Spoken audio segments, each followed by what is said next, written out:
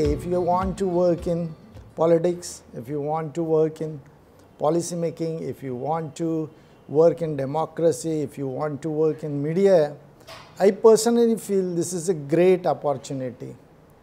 And what happens, you are associated with a member of parliament. So you come to know the intricacies as well as the details of what type of research is required when you want to raise a question or when you want to raise an issue. So the practical things you learn, because it's not knowledge about knowledge only, but you have to perform.